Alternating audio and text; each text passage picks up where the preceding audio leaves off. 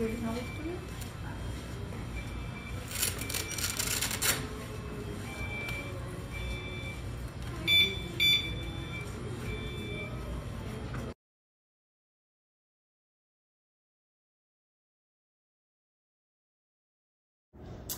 there, today we have the CareSense Curbell Easy Release Seatbelt. We have two styles here at Blue Water Rest Home.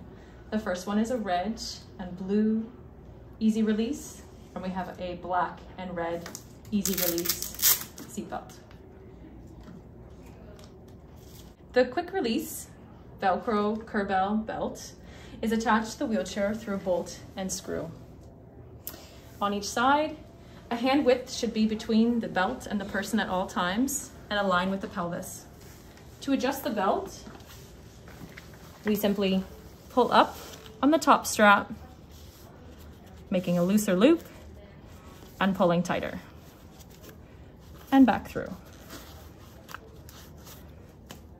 With the client in the wheelchair, be sure that the tab and slot align. This ensures that the alarm system sensor is blinking and that it will sound if unattached.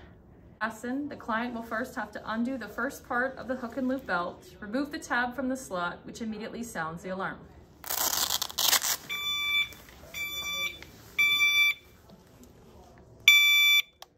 The alarm will continue to sound until canceled or reconnected.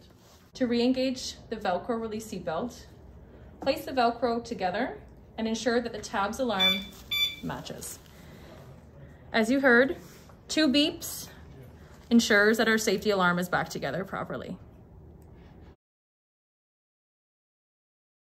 We have our Velcro release Easy Care Curbell belt alarm system. So fasten to the wheelchair with bolt and screw on each side and a hand's width between for comfort and safety. To adjust the length of the belt, you're going to come to the side, to the buckle. You're going to pull up on the inside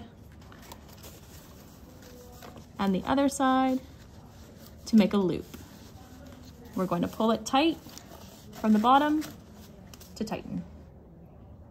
Client in the wheelchair, be sure that the tab and slot align and that the alarm blinks as to the location of the belt. To unfasten, the client or caregiver will first have to pull on the red loop and detach the magnetic sensor from the slot, which immediately sounds the alarm. 3 tones, beep, beep, beep, and pause.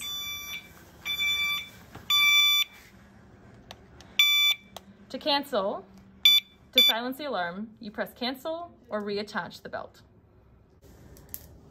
To re-engage, simply line up the magnetic sensors. You should have 2 beeps and fasten the Velcro.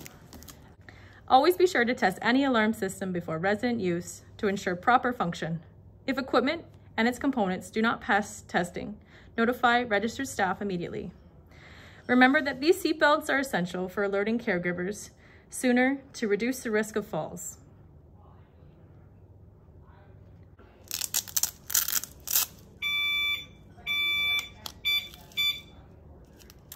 These seatbelt alarms are not considered a restraint, provided the patient can release them in an emergency. These devices have been implemented based on assessment of therapy staff. Thank you for watching.